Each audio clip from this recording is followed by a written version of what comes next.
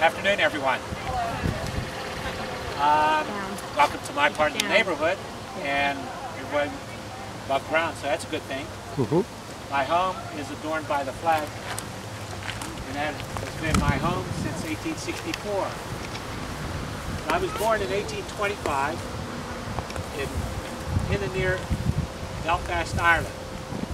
My parents, Matthew and Catherine, immigrated to Canada, and from Canada somehow found their way to the Ohio Valley. There they bought a farm near St. Clairsville, Ohio, and as I grew up there, I thought farming, I had other more important things to do than sun up to sundown farm, and I had to find a way to get out of it. So a nearby physician in Morristown, Ohio, his name was Dr. Ephraim Gaston.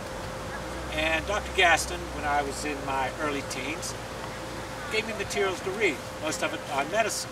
That encouraged me to maybe pursue medicine.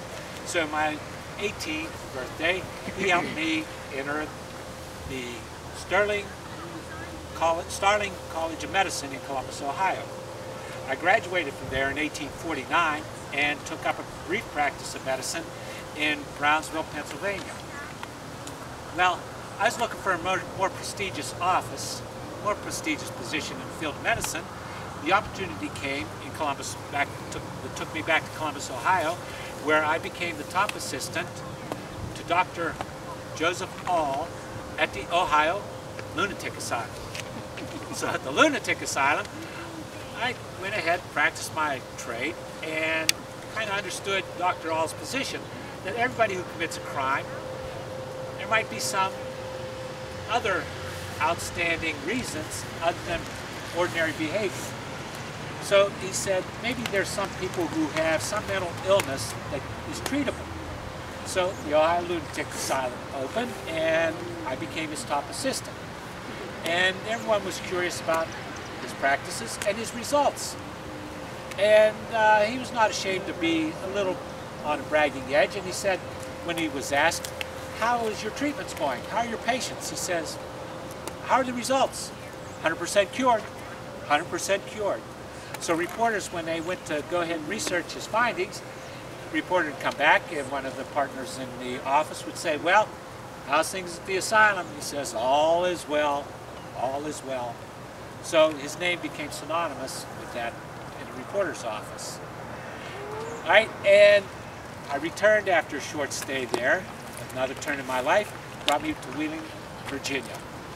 And I started practicing and living in Wheeling, 1851. By 1853, I had married a sweetheart from Martinsbury, Ohio. We were married in Martinsbury in 1853, lived and raised 4 children in Wheeling. Also in the 1850s, politics started to turn. And politics in the United States, the idea of sections of our country looking at ideas on taxes, states' rights, and slavery started to create a separation. There were compromises to prevent war between its states breaking away from the Union through 1850, 1853, and by 1854 another party comes on the scene. Anybody know the name of that party? Political party comes on, involves in 1854, Republican Party. All right? As the Republican Party grew, talking about union, in the expansion of slavery, talk about taxes, the southern states started to get a little irritated. And they became more irritated when an attorney from Springfield, Illinois, is elected president. That's Lincoln, of course. In 1860, South Carolina will secede. He's elected in November. South Carolina secedes in 1860 because it's official. Anyone know why? Why is it official in December? That's my teaching coming out. Electoral College counts the votes. Okay? And Electoral College, Lincoln is elected president. That month, South Carolina will secede. In April 1861, they fired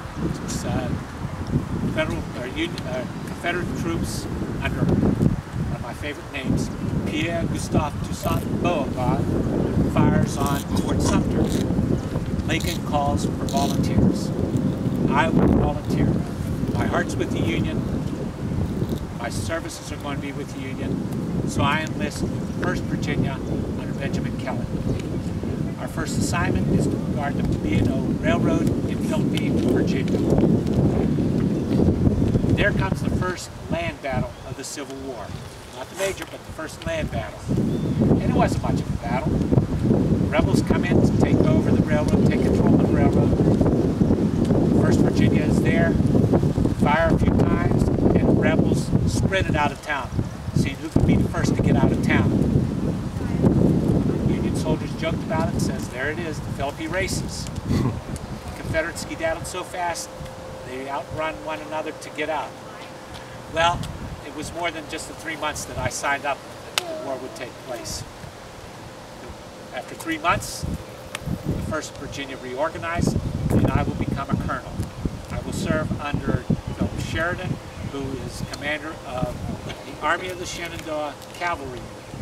I serve as a surgeon, not only to Kelly when he is wounded and his body brought back to Wheeling.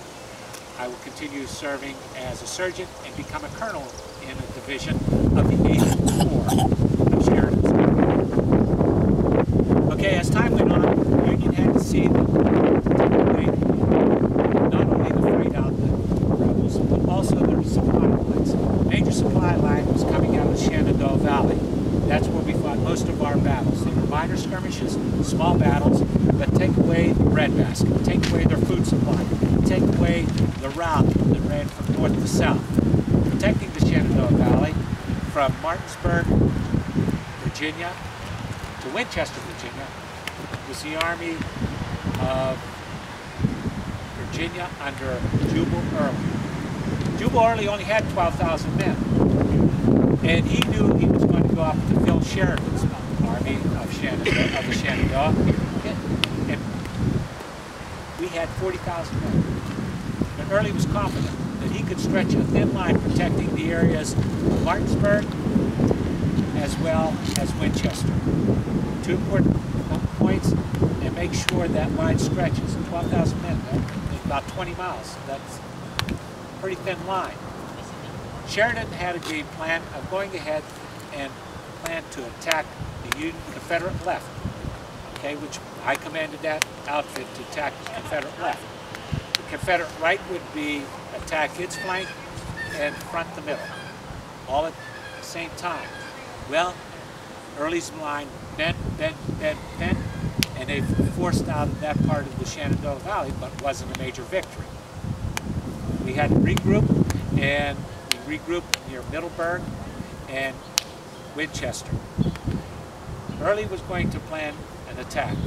Okay, that first battle was called Oppican, Battle of Oppican, September 19th, 1864. And that's a major turning point. That's a major turning point in the Shenandoah Valley fighting.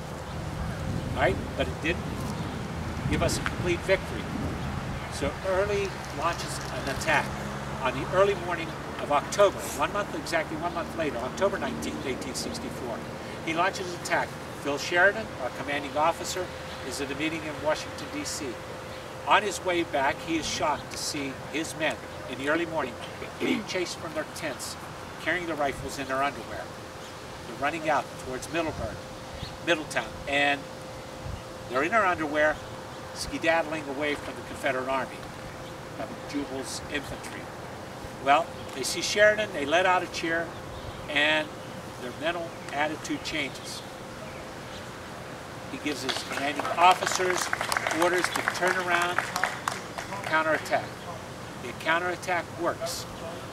Jubal Early's army is defeated. The Union takes command of that part of the Shenandoah Valley, gaining Winchester, Martinsburg, Harper's Ferry area, and it's a victory, major victory for the Union. But also on that day, on October 19th, 1864, I'll be fired upon by someone wearing the same colors I am. it's a Confederate spy, they found out. Hear better. Mortally wounded by a Confederate spy picking me out, targeting me, and assassinating me. My body will be brought back here in 1864, and a parade, as I mentioned before, will be brought up Main Street and will be at my resting place. 32 years later, my wife will be buried here.